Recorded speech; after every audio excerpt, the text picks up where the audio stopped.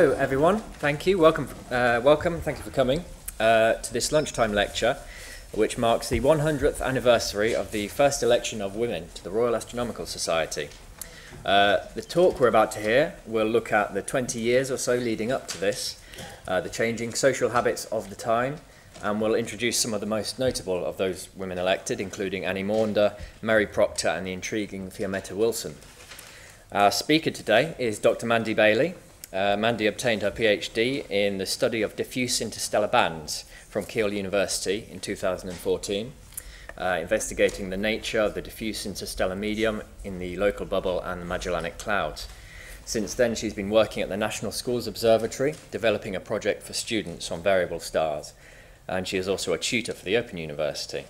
She has a great interest in outreach and education, working as well on one of the current RAS 200 projects, which we have going. And she was also elected to the Society Council in 2011, becoming the RAS Astronomy Secretary in 2013. So with that, I'll hand over. Mandy.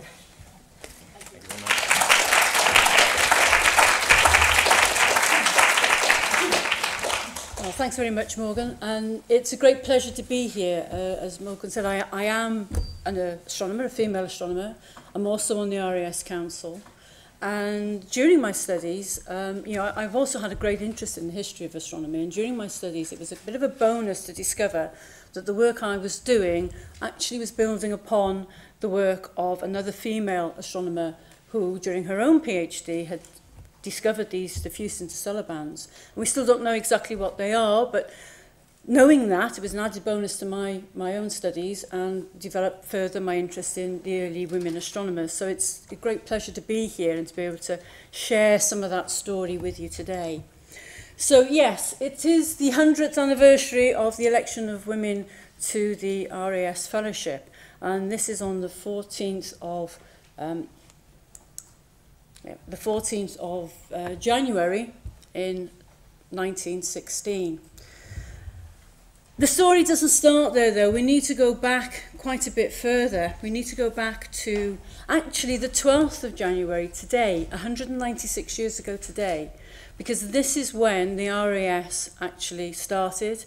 There was a meeting at the Freemasons' Arms, which you see an image of here, in Great Queen Street in Lincoln Fields in London, where 14 gentlemen met to look at the possibility of having an astronomical society.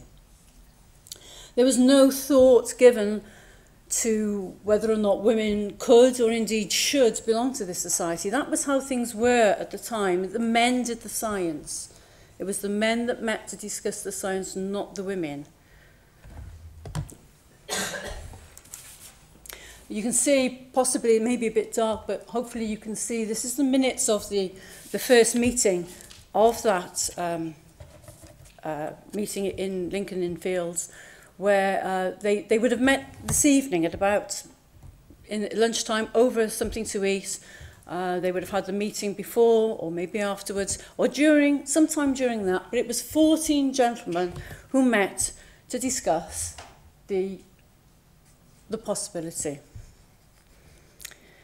Access to learning back then was quite difficult, certainly for women. If they did get any access to learning, their paid work was really in writing or in teaching, and there was not an awful lot of opportunity for them to take part in any scientific investigations. If they did, they needed the financial security of their family, they needed the support of their male relatives, and basically they were their assistants.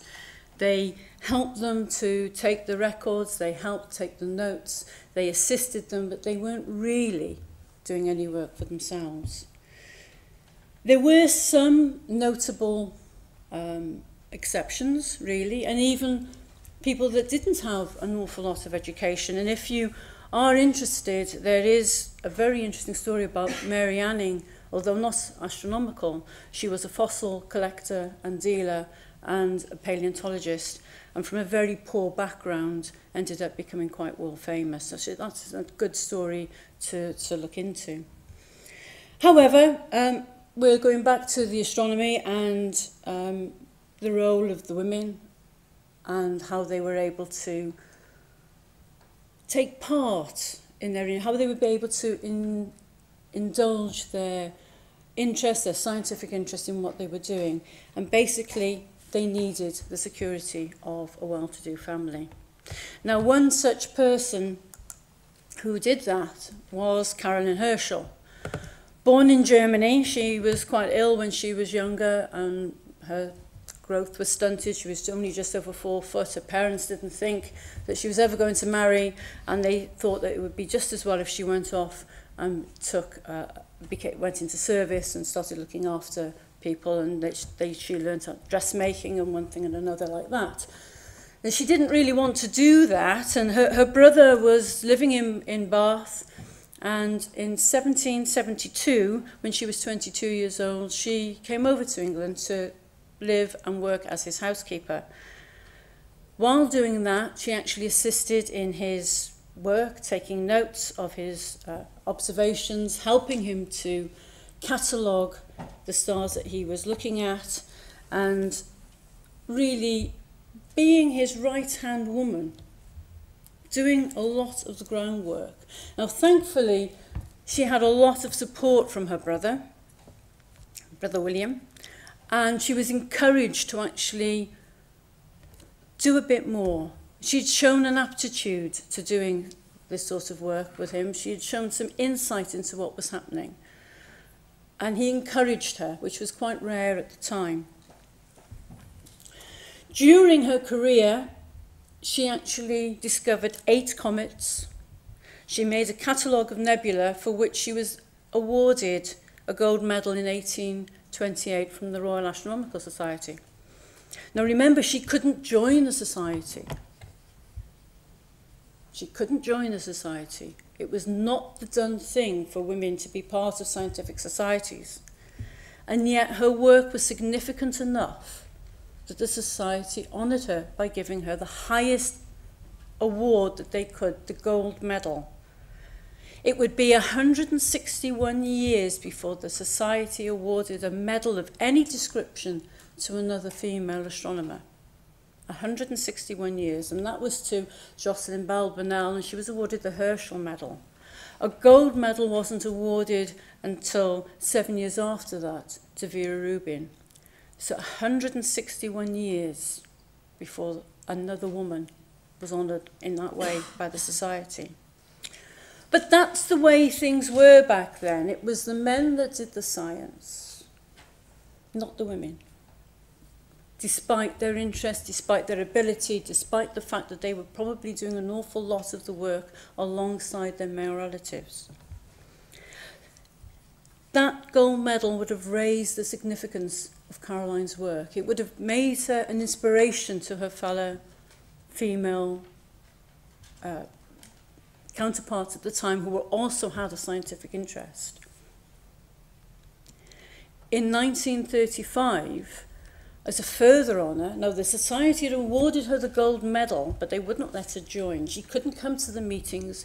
Any of her work had to be discussed by her brother at such scientific meetings. So in 1935, to get around this problem, the society introduced the role of honorary membership, and it awarded the honorary membership to Caroline Herschel and also to Mary Somerville. That's in 1935. Again, raising awareness of the work that they did. Now here is, hope you can see that, it's a little bit clearer on the screen. This is a copy of Caroline Herschel's first discovery of a comet in August of 18... yeah, okay, you've got it. So what she was observing, she had the opportunity to observe because her brother was actually away. So that meant that she could indulge in doing what she wanted to do. She wasn't taking his notes. He had encouraged her to do her own work. And she took advantage of him being away. And you can see that her work is quite detailed. It's dated. She's got her diagrams. She's made her notes. She's noted the observing conditions. She described the star as a fuzzy star, an out-of-focus star, while the others were quite clear. So she could see that there was something different about this. She tracked it throughout the night, making observations. She deduced whereabouts it was and the direction it was going in. And the following night, she repeated her observations. But what to do about it? I mean, this was before the Astronomical Society had actually begun. The Royal Society was in existence, but women weren't supposed to be doing this sort of work. So what should she do? Her brother was away, the person that had encouraged her to do this sort of work. So she decided to write a letter to the Secretary of the Royal Society, Charles Blagden. She decided to do this, and she was very careful in how she worded this so that she would actually get some recognition and actually get his attention. In consequence of the friendship which I know exists between you and my brother, that's how she started the letter.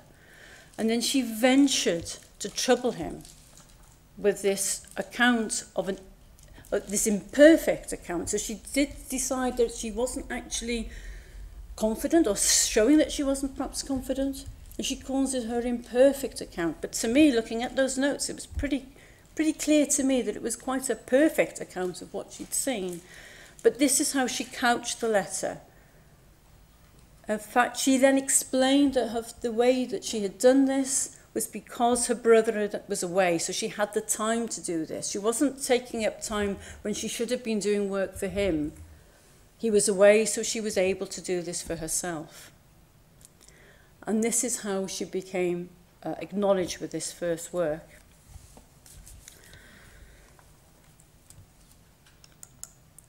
So the honorary membership in 1835, as I said, that was awarded to Karen Herschel and to Mary Somerville. Now, while I was researching this, I could have gone back to the minutes of the Society, but I also had the history of the Society that was written in 1823 as a commemorative of the 100th anniversary of the RAS.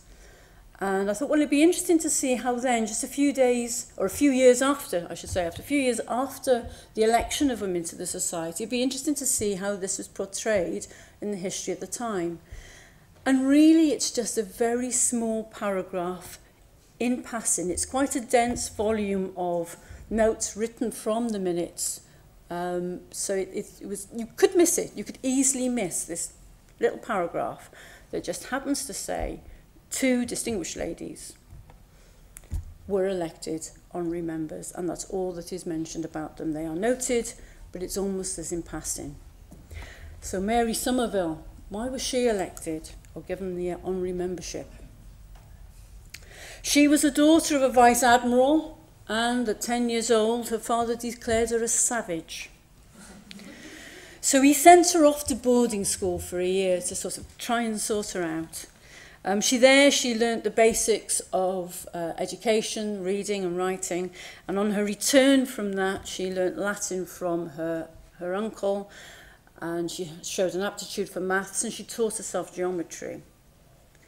Now, sadly, at about this time, her younger sister died, and for some reason, her parents decided that her education had some effect and had some cause for the death of the younger sister, and decided it was far too dangerous for Mary to continue studying in case she should die too as a result of her study, and they forbade her to study. Being the savage that she was, she ignored them. And she continued to study in a little bit of secrecy and managed to really get to grips with the mathematics and the geometry that she was looking at. She went on to study in London, and she came into contact and collaboration with many people, eminent people in the scientific community here in London.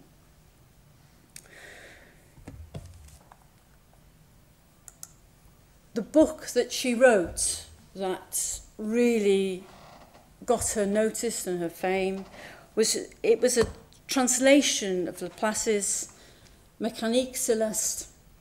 She called it The Mechanism of the Heavens. She translated this work and she popularized it. She had a skill for being able to explain to people in plain language that they could understand, and she made astronomy accessible to people. And this work became quite famous for her, and it was the reason that she was actually awarded the honorary membership, because it was widely used, not just by the women of the time, but by the men too, even though she was not allowed to join the Royal Astronomical Society. This is a copy of the front of the book of the issue that Mary Somerville donated to the Royal Astronomical Society. So the honorary membership, those were the first two in 1835, but there were also a few more between 1835 and 1916. Anne Sheepshanks, again, I looked into the history of the RAS to find out about her rather than going back to the minutes, just to see how this was noted. And again, it's only in passing. I couldn't work out when she was actually elected as an honorary member, and it is just barely mentioned when her death is noted in 1876 that she was an honorary member of the society. Now, she was a very wealthy lady, and a lot of what she did were bequests to the RAS and to Cambridge. And in fact, she gave Cambridge £10,000 on the death of her brother, which is a tremendous amount of money these days, never mind back then. And this was to show how much she respected her brother's work and interest in astronomy. The work and the money that she left to Cambridge was able to give sponsorships and fellowships to people to continue to study.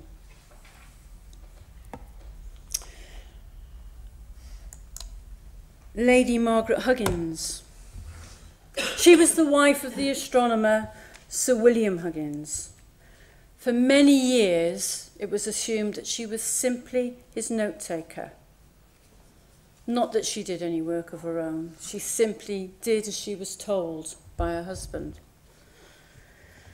Married in 1875, it was 1889 before she appeared as a co-author in any of their works.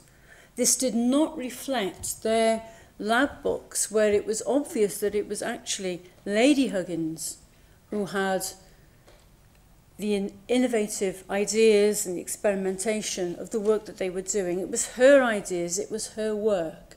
She could not become a member of the society. She could not attend meetings to put forward her science, so her husband had to do it for her. That's the way it was. That's what they expected. That's what the norm was. It's a shame that she had to wait so long. Obviously, her husband was a bit more keen to keep some of the glory for himself, unlike the Herschels, who were very keen to encourage the women to take on the extra work. Agnes Clark, another of the honorary women. She was mainly a writer, and again had a great skill, like Mary Somerville, of being able to put into plain English and explain so that people could actually get access to astronomy, get access to the information. Her first major work was on the Copernicus in Italy, which was published in 1877 in the Edinburgh Recorder. She went on to write 7 books and publish 55 other articles. She was quite prolific in her writing, and it was for this reason and for expanding along the work of astronomy that she was also given an honorary membership. Annie Jump Cannon, quite a number of you will probably have heard of Annie Cannon. She was one of Pickering's women, one of the Harvard computers in America. She did a lot of the tedious work going through the photographic plates, cataloguing the stars when trying to create the Henry Draper catalogue. She worked with Pickering to create the stellar classification based on temperature of the stars. The "Oh, be a fine girl, kiss me." She did a lot of variable star work, and she's very famous for that as well. So in America, there was more opportunity for women to do that than there was in the UK. But even so, they were poorly paid, it was tedious work, and they were not actually given a very high standing. Another of the honorary fellows, Wilhelmina Fleming, also worked at Harvard. She was also one of the computers with Pickering. She also worked on the Henry Draper catalogue. During her work, she catalogued 10,000 stars. 10,000 stars. That is no mean feat. 59 nebulae, 310 variable stars, and 10 nova. The amount of work that she was putting out was quite phenomenal. And yet she could not join a society in her own right. She was an honorary member. She couldn't attend the meetings. This doesn't really seem very fair, does it? She also discovered the Horsehead Nebula in 1888. Now, this was a plate that was actually taken, the photography was taken by Edward Pickering's brother, William Henry Pickering, and it was Wilhelmina Fleming that noticed the Horsehead Nebula in this image. When this was catalogued by the indexers, however, they just attributed it to Pickering. They failed to mention Wilhelmina. They failed to mention it was the brother, William Henry. So actually many people thought this was Edward Pickering's discovery, and this was never put right. By the time the second edition of the catalogue had been published, the fame of the Harvard computers had grown, and they were able to stand up and say, look, that's my discovery, and they were actually credited with their own discoveries by that time. However, Wilhelmina and William Henry Pickering were never credited properly with discovering this nebula. So now we come a little bit closer to time, the new societies. Now, the society is changing at this time. Education is becoming more accessible. It was a turning point, the late 19th century. It became fashionable for women to actually get an education. The wives, daughters and sisters were staying at home. They were looking after the staff. They had some responsibility, so they had some extra confidence about what they were doing. It was thought that if they had a better education, that they would be able to get a better husband. But to be fair, this was mostly in the humanities and especially in their decorum rather than the sciences. But if they had a supportive family or indulgent parents that they could wrap around their little finger, they were allowed to perhaps indulge a little bit in the scientific pursuits. It was a turning point. It was a turning point. The Liverpool Astronomical Society was started in 1881, and it accepted women from the start. The British Astronomical Society grew out of the Liverpool Astronomical Society in 1890, and that too accepted women from the start. Things were changing. Social scene was changing. Women were being acknowledged that they had a real role to play. And 1905, thanks to these amateur societies, there were well over 100 women astronomers in Britain. But not one of them could join the Royal Astronomical Society. Now, one of the women who took advantage of this new thinking, that the more liberal, the more enlightened society of the late 19th century, was Elizabeth Brown. She was the daughter of a wine merchant and meteorological recorder, and she assisted her father's work. Pretty much like her predecessors, Caroline Herschel, doing the assisting rather than the work itself. However, on her father's death, she was able to indulge in what she had grown an interest for, what she had discovered for herself, and what she was doing a little bit of when she could, when her father was alive. She became very interested in the solar observing. And this is what she took to. She lived south of Birmingham, and she would make the round trip to Liverpool to go to the Astronomical Society there, to the solar section. She became a director of the solar section of the Liverpool Astronomical Society. So here we have a woman, she was of independent means, so she was able to indulge what she wanted to do. But she was beginning to do it. She was beginning to be a trailblazer like Karen Herschel before her and Mary Somerville and the others, trailblazing and showing women that it was possible that you could do this sort of work if you wanted to, and if you had the means and the opportunity to do so. During her travels, she met up with Walter Maunder, collaborated with him, and together, really, they were the forerunners, they were the people that set up and started the British Astronomical Society in 1890. And Elizabeth Brown became the solar section director of that, which she held until 1899. Things were changing quite dramatically. So what about the Royal Astronomical Society? Perhaps it was time for them to have a change of heart and to think about allowing women to join the society. But we need to go back to 1886 for this, and to a woman called Isis Pogson and the problem with pronouns. Now, Isis Pogson, her father was Norman Pogson. He was director of the Madras Observatory, and while over in Madras, she worked with him, assisting him. There's a common theme here, assisting her male relative in the work that he did. However, she was paid for this work. She was given the princely sum of 150 rupees. It was about the sort of wage a cook would have over in Madras. So again, not very highly rated, but she was paid for her work as an astronomer, cataloguing, reducing the data, making all the detailed notes. She was put forward by 3 fellows in 1886 for fellowship of the Royal Astronomical Society.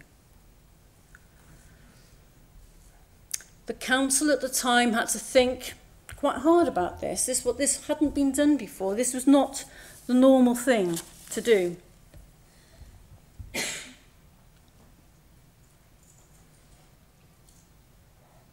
What were they going to do?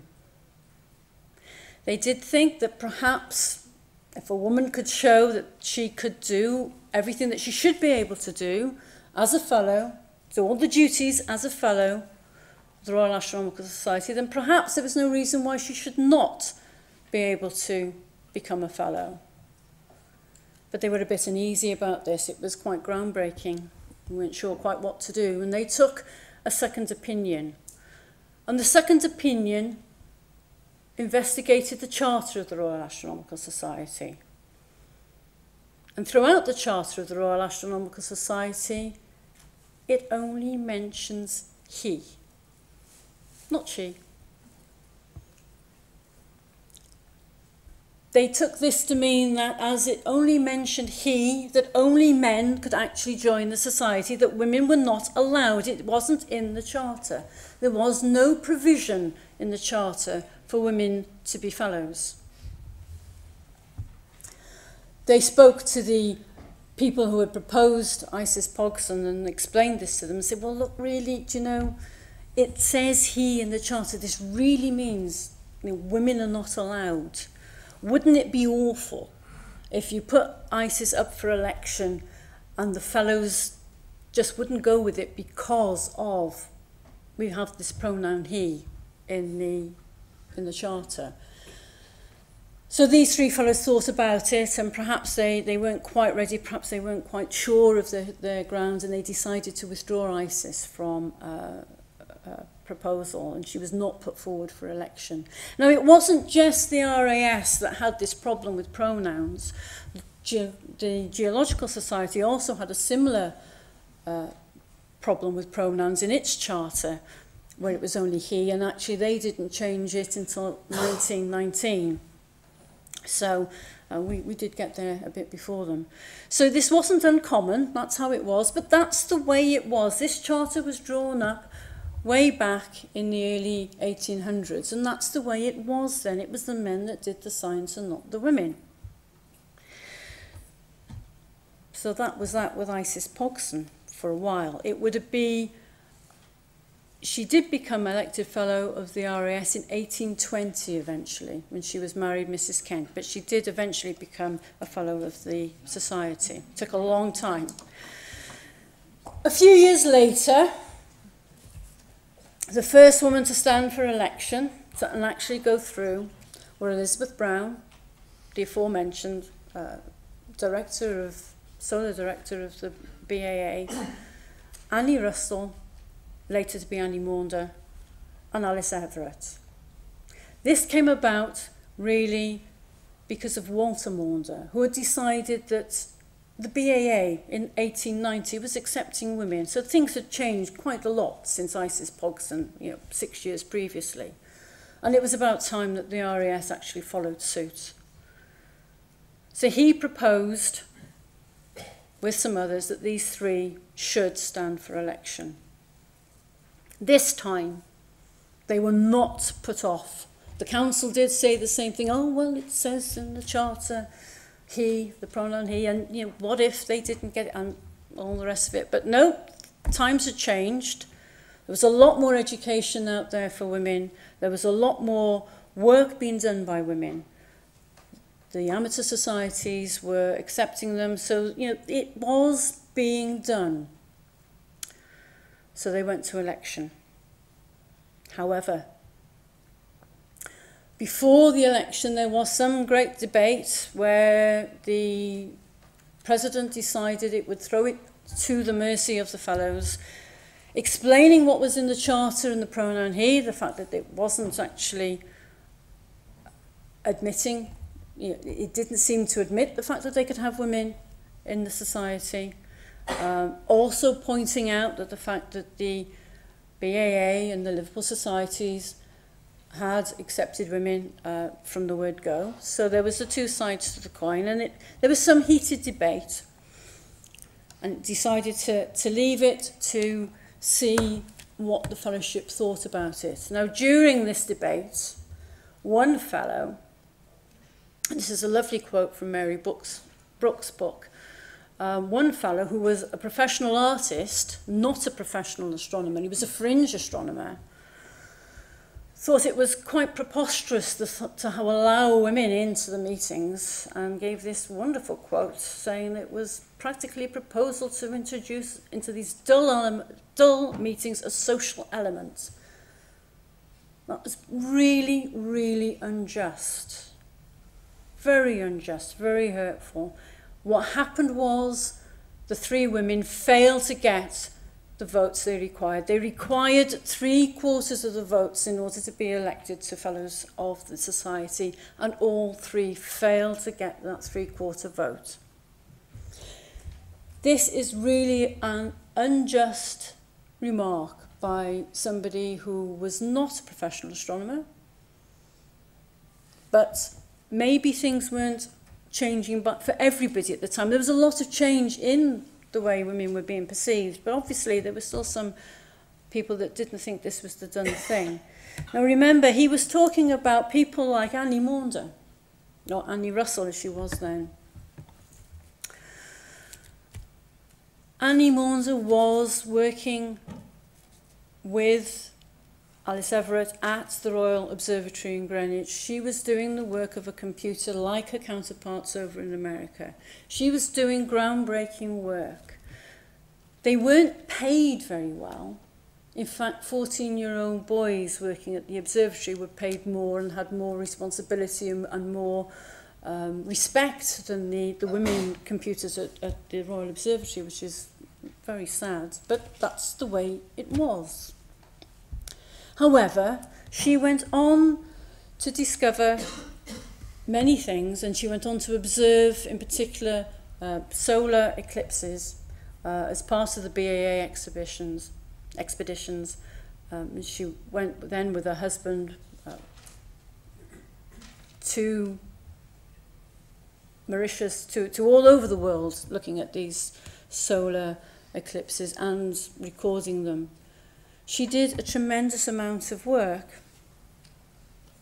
It was a bitter blow that they didn't get through on the election. It was a bitter blow, particularly to Elizabeth Brown, who at 62 had done a tremendous amount of work. But she didn't complain.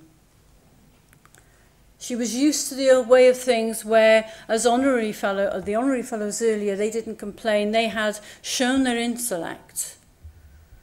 They had still kept their social decorum and therefore were able to be accepted into the society of the scientific society at the time. But they knew their place, and really Elizabeth Brown still had that sort of feeling. So she didn't really, or not in public, she didn't complain. I'm pretty sure she might have had a bit of a moan to her best friend. I think I would have done.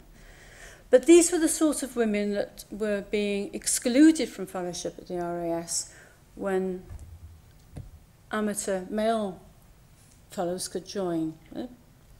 However, that's what happened, and the idea of women being fellows was laid to rest for some 30 years.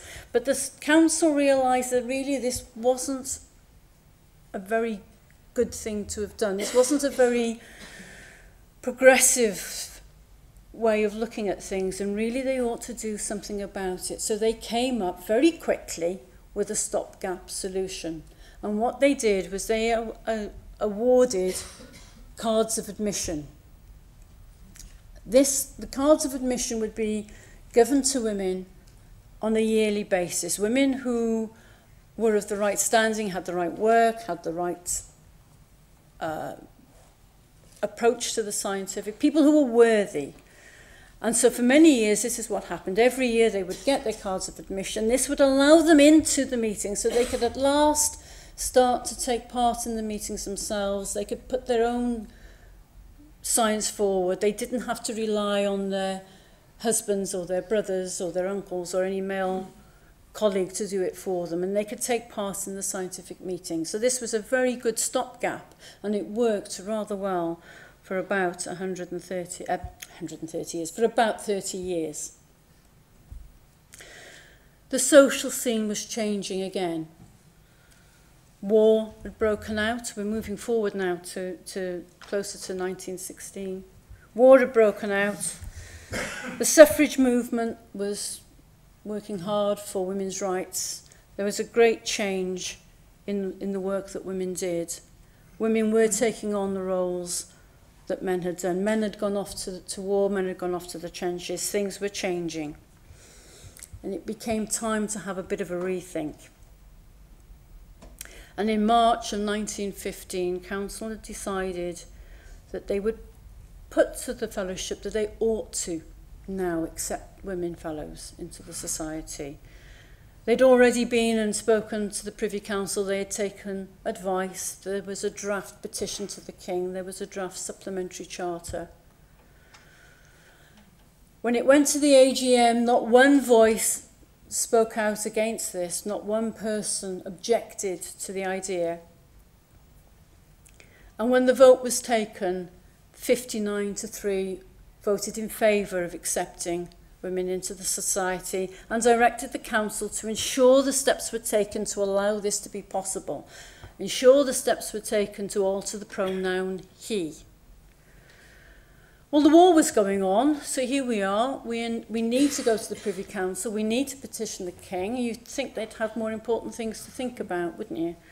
But things were changing, and it was now becoming quite important that this actually be done. And it shows the significance of the work that the women were doing, that it was considered important enough to interrupt the work war, or the war work, and actually put this in motion. It cost £100 to change the charter. That is equivalent of some £9,000 in today's money. I'm not quite sure what the current Treasurer would think if we were to ask him to spend £9,000 to change the pronoun in the bylaws. I don't know. But that was what was done then. The RAS had actually been quite supportive of the government during the war effort, and they'd made loans to the government and had loaned equipment as well as money. So on the 5th of June 1915 at Westminster, the supplementary charter was awarded, allowing women to join the society. Where it said he, it was now to be read as also she. And that is what happened.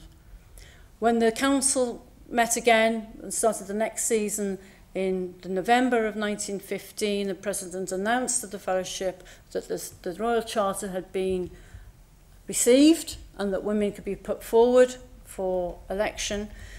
And in 1916, January 1916, 14th of January 1916, 4 women were put forward for election. And they were elected. During the remainder of 1916, a few more women were elected into the fellowship of the RAS.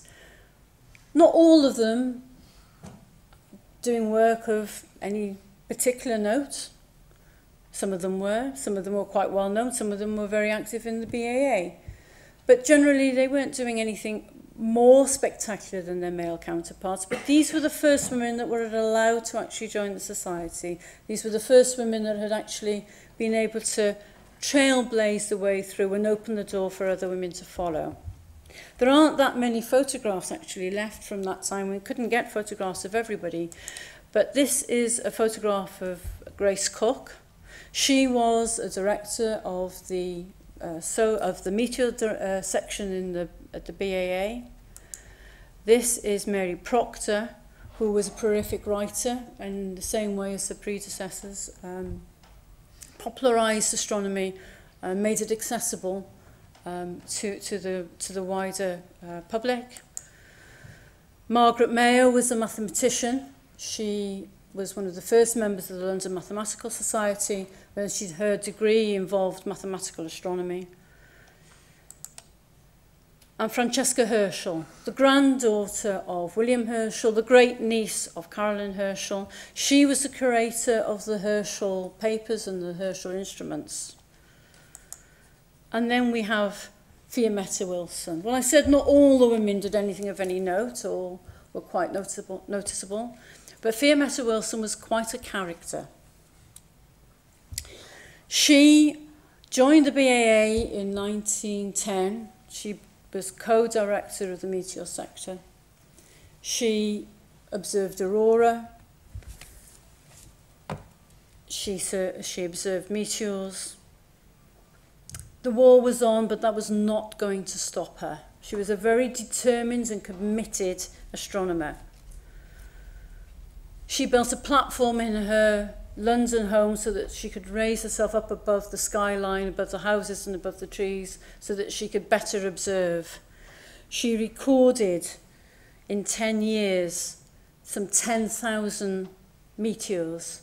She accurately predicted or calculated the paths of 650 of those. She was quite a character, as I say. She would not stop just because the war was on. She wasn't going to stop observing. This was important work that she had to do.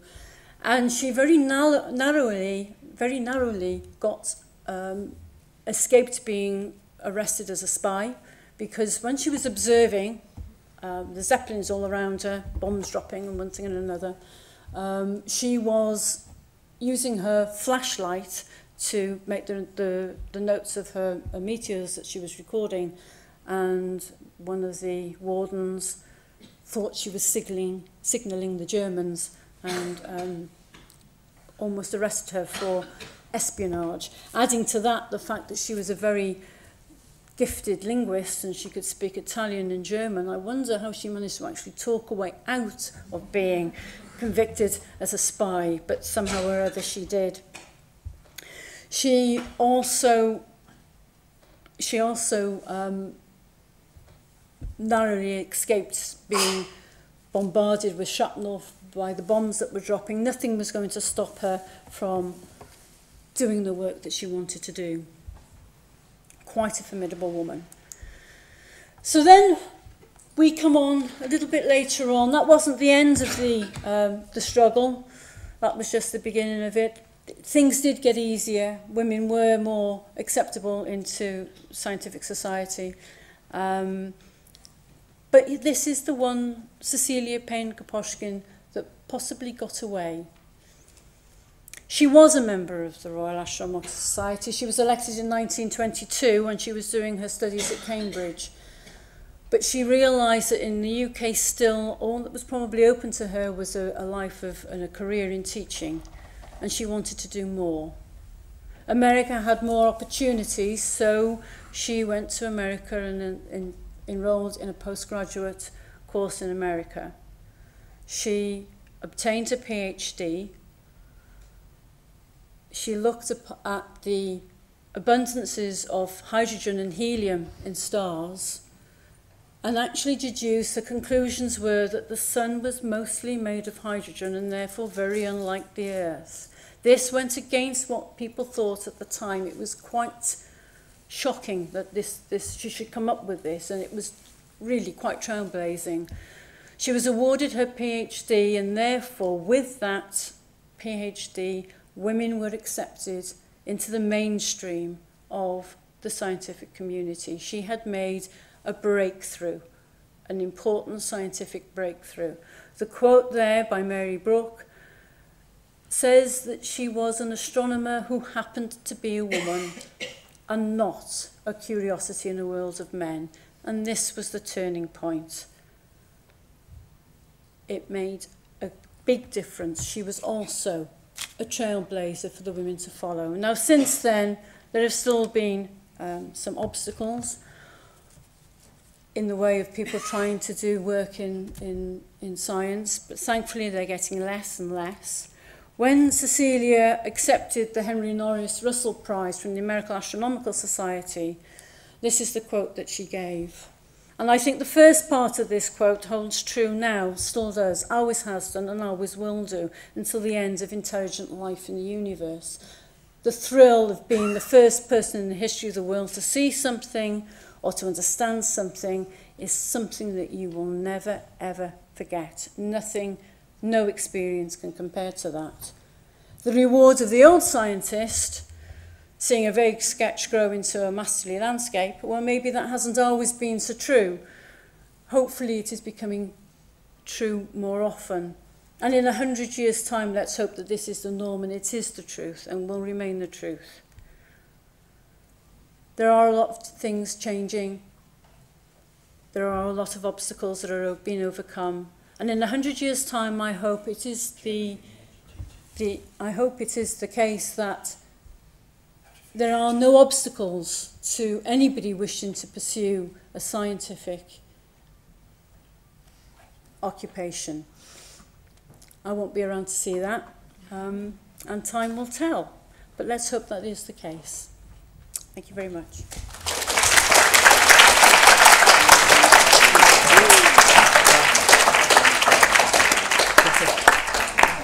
Thank you very much, Mandy. That was a fascinating talk, I'm sure you'll agree. We do have some time for questions, so I would like to open it up. Does anyone have any questions they would like to ask Mandy? Plenty of time, come on, don't be shy.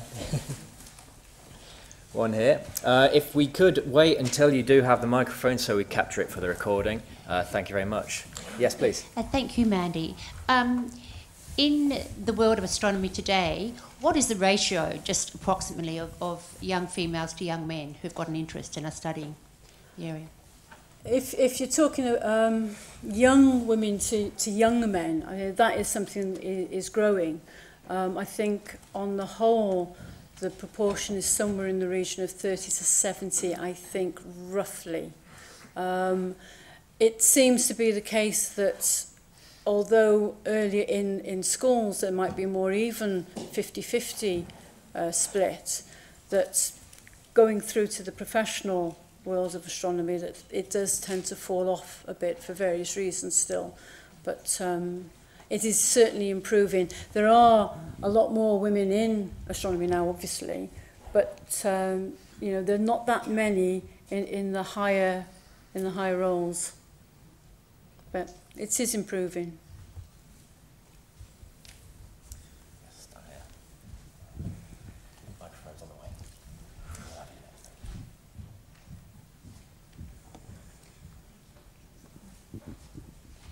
Thank you very much for the interesting talk.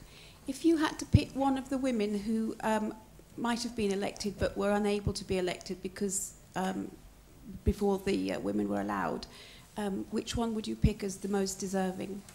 I think it would have to be Elizabeth Brown. I think for the time she did a tremendous amount of work. She was quite pioneering in setting up the BAA with Walter Maunder. And I think that the determination that she showed, the fact that she would travel so far to attend a meeting to Liverpool just to get the information that she wanted to. I think they could have all were justly deserved, but I think she probably went just that little bit further.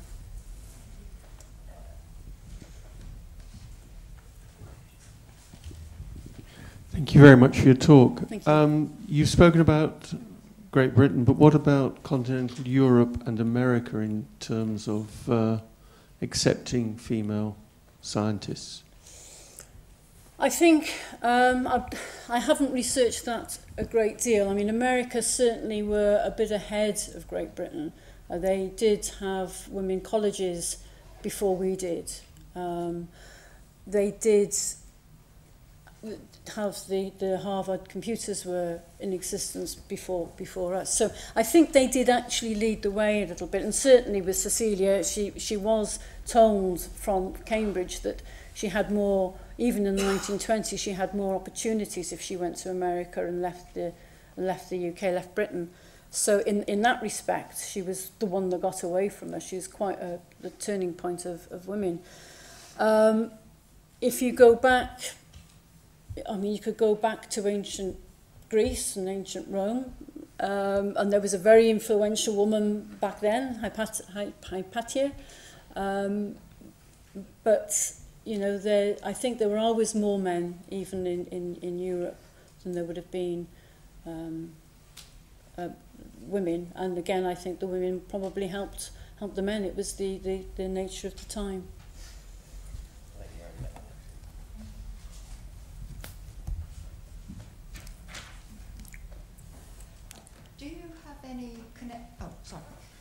Do you have any connection with the Countess of Ross of Birr Castle in Ireland? I don't know. Do you know anything about her? Off the top of my head, no, I don't. I'm sorry. Thank you. Yes, definitely.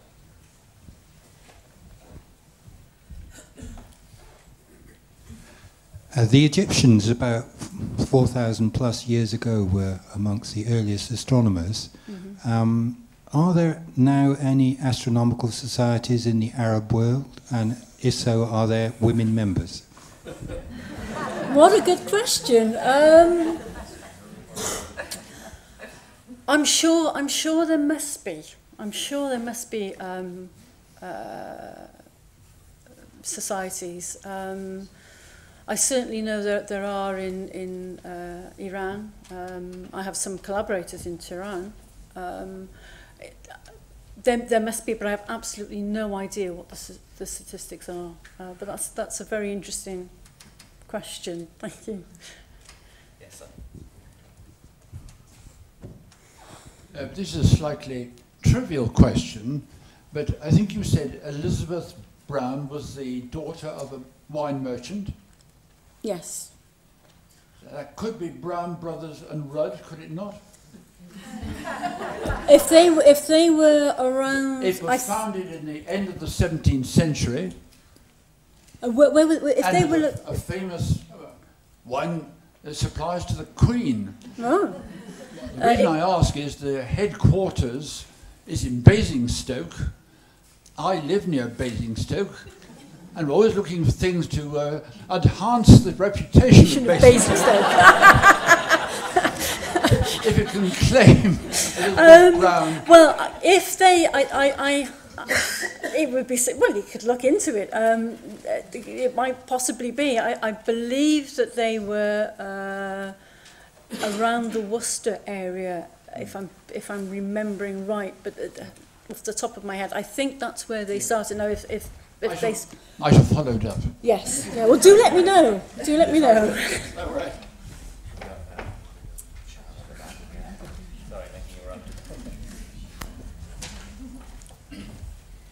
Hello, just to say that if anyone would like to look at any of the books by people mentioned in Mandy's talk, like the copy of Mary Somerville's Mechanics of the Heavens, that's on display in the library, and you're very welcome to come over and have a look at the books on display.